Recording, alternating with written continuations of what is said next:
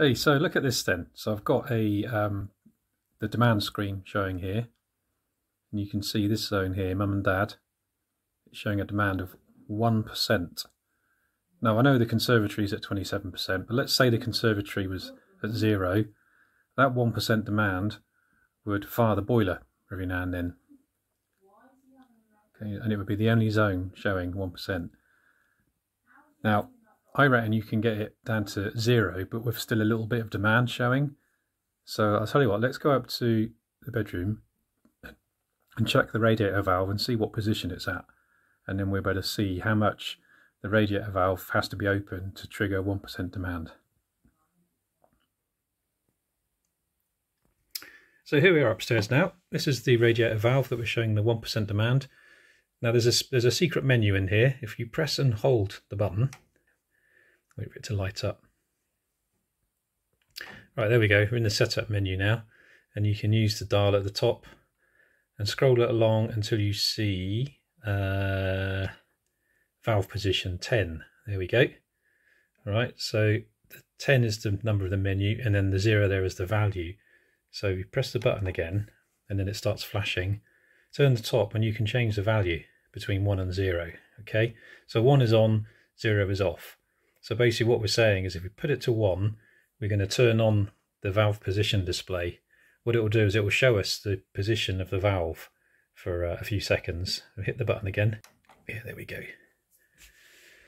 Okay, so that's basically saying it's 31% open. The radiator is not even hot. Okay, so probably, although it's saying 31%, so it's tried to open the valve by 31%. It's still not actually enough to open the actual physical valve itself, but that's enough to generate a 1% demand on the boiler. It's all a bit confusing because you've got the valve position itself, so this is basically saying that it's nearly a third open, and you've also got the percentage demand on the boiler, and that's what triggers how frequently it fires.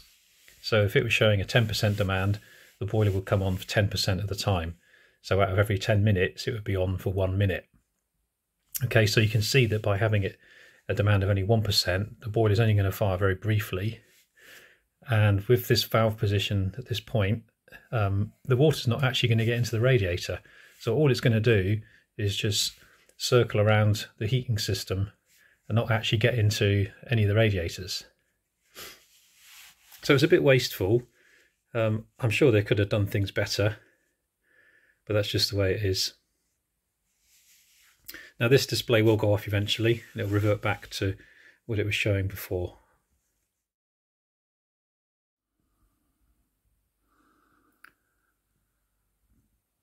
On this screen here you can see I was checking the demand earlier, and the mum and dad zone is now down to 0%, whereas earlier that was at 1%. And the conservatory's dropped down to 23%.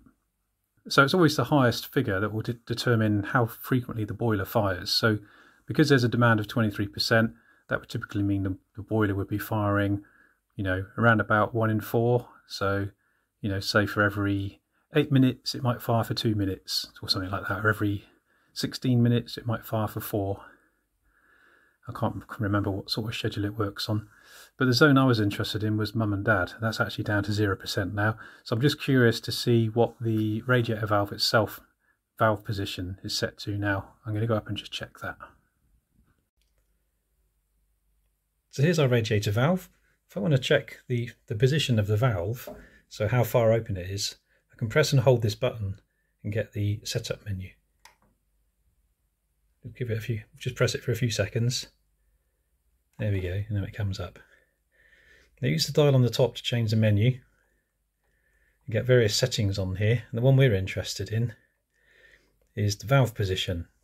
So this is menu 10, and it's currently off, so that's a 0.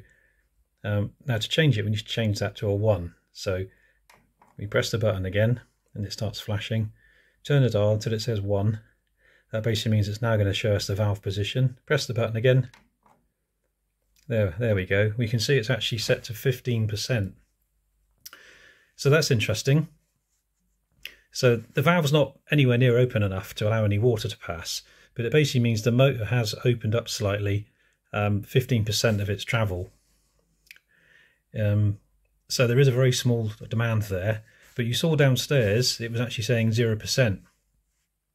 Now that display downstairs can't display fractions, so I think there is actually a very small percentage demand which will cause the boiler to fire occasionally.